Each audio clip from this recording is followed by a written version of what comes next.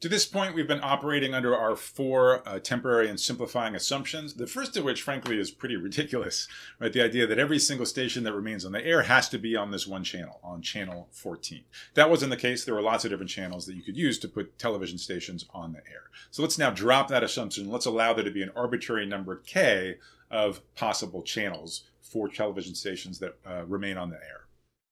So for the real application, I encourage you to think of k as 23, corresponding to the 23 lowest UHF channels, channels 14 through 36 inclusive. In the real FCC Incentive Auction, stations were also allowed to drop down to the VHF bands. That was channels 2 through 13. But most of the action concerned the UHF band. So that's what we're going to be focusing on here. So previously we had k equal 1, we had one channel. Now we have k equal to, say, 23 channels. So what happens to our general greedy algorithm? Well, actually, you stare at the pseudocode and you're like, why can't we just copy down that exact same pseudocode for this more general problem with multiple available channels? Here's what it would look like. Let's call it FCC greedy.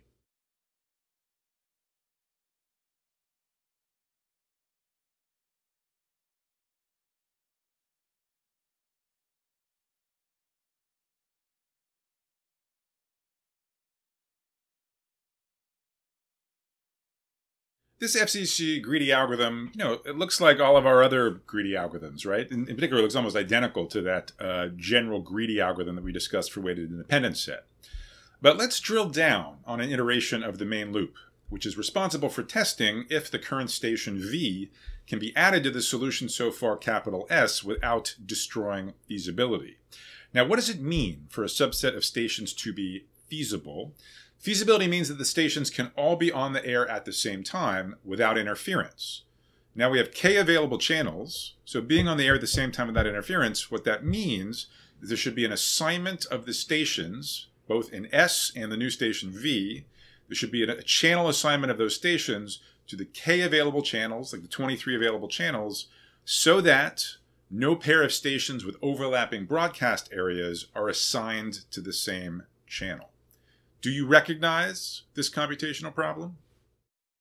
This is pretty much exactly the graph coloring problem that we last spoke about when we were discussing satisfiability solvers.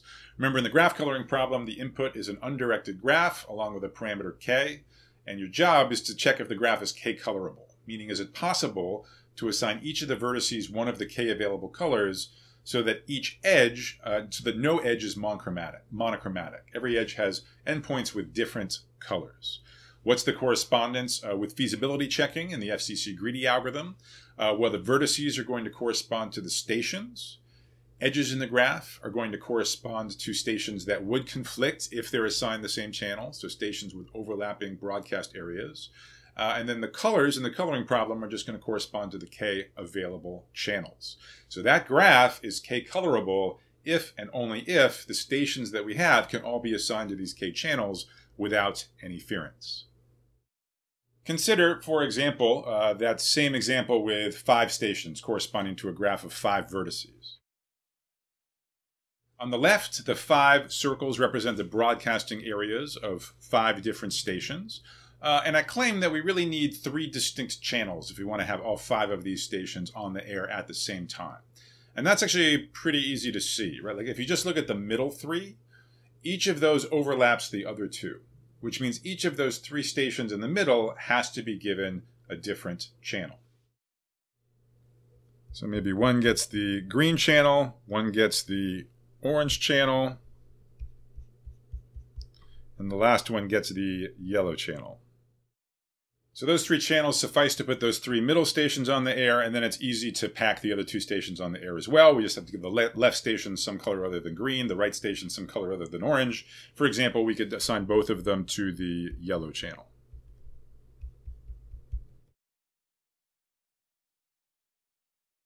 So the 5 stations on the left would be feasible if you have 3 available channels, and it would not be feasible if you only had 2 available channels.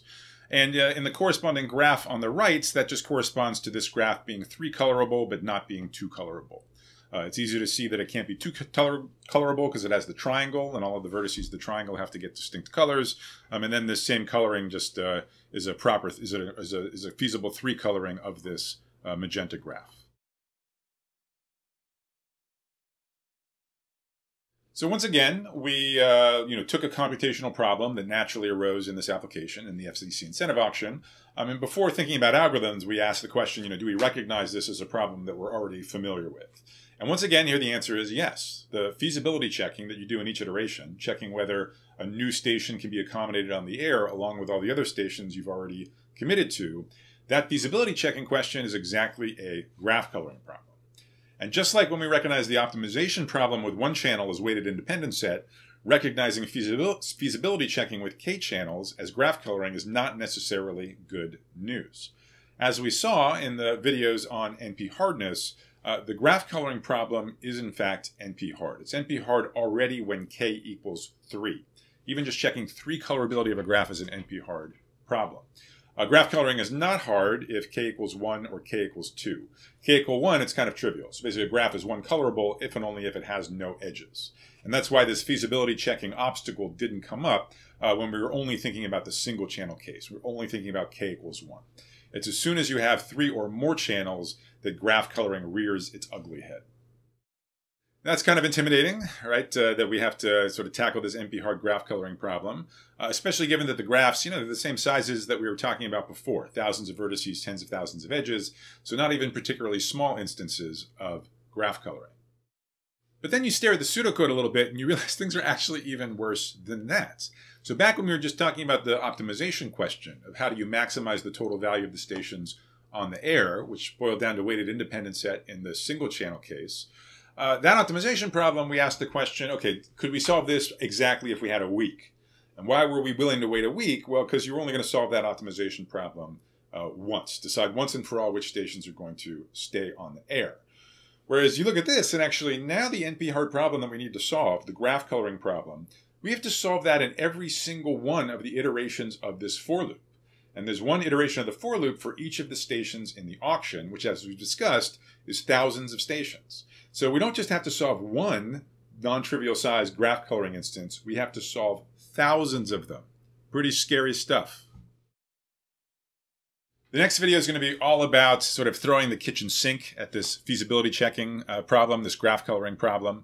And one of the things we're going to exploit when we do that is the related nature of the different instances of graph coloring. So the graph coloring instance you have to solve in one iteration of this for loop looks an awful lot like what you had to solve in the previous iteration. So let's think through the details of that relationship in this quiz.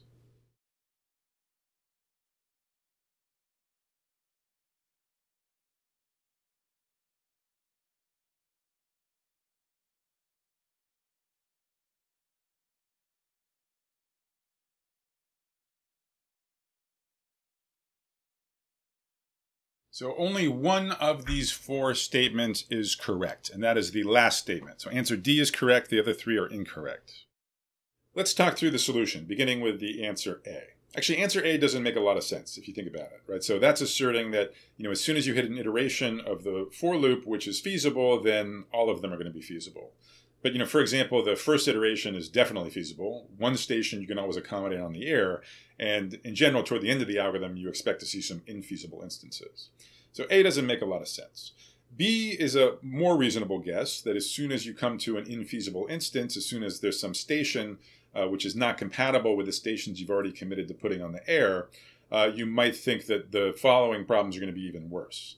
But if you think about it, that's not going to be true. Right? So maybe in some iteration, you're looking at some station that conflicts with everybody, so there's no room for it on the air. But then sort of, and that's all happening in the northeast of the United States. But then in the next iteration, you consider some station that's like in Wyoming. And of course, it doesn't fear with the stations you've already chosen. And so there's no problem accommodating it. So definitely you're going to have toggling between feasible and infeasible instances of graph coloring as you proceed through this main for loop. Now, let's consider answers C and D. How does the instance in one iteration compare to the feasibility checking instance you had in the previous iteration? So C here is too simplistic. It's not the case that you just pick up one new station with each iteration, but D is correct. You do pick up one new station with each iteration that you successfully find a channel assignment for. And probably the easiest way to see this is just through an example. So let me just sort of draw one at the top of the slide. So for simplicity, suppose we just have 2 available channels, k equals 2. So we're just trying to check the two-colorability of a graph. And suppose right now we're in an iteration where S has 4 stations and their interference constraints form a path. Okay, so a path of 4 vertices and 3 edges. Now let's proceed to the next iteration, and suppose it's a station that overlaps with the broadcasting regions of both of the 2 middle stations in this path.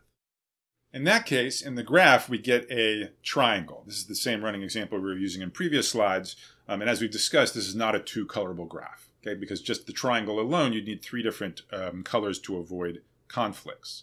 So this iteration will be infeasible, and so this vertex V1 will not be added to the set capital S. Capital S will be exactly the same in the next iteration. So in the next iteration, we're going to consider another station, call it V2, and let's suppose this time V2 happens to overlap with both of the stations corresponding to the endpoints of this path. The set capital S together with this new vertex V2, that now forms a 5-cycle. And if you think about it, a 5-cycle, indeed any odd cycle, is not 2-colorable. You need 3 colors to color an odd cycle. That means the algorithm is not going to add V2 to the set capital S, because that wouldn't be feasible. That wouldn't give us a 2-colorable graph. And it's going to proceed to the next vertex, which is some other station, V3. And now let's suppose that station overlaps only with the first and third stations in this path. In this case, the graph remains 2-colorable, even after we throw in this additional station, V3.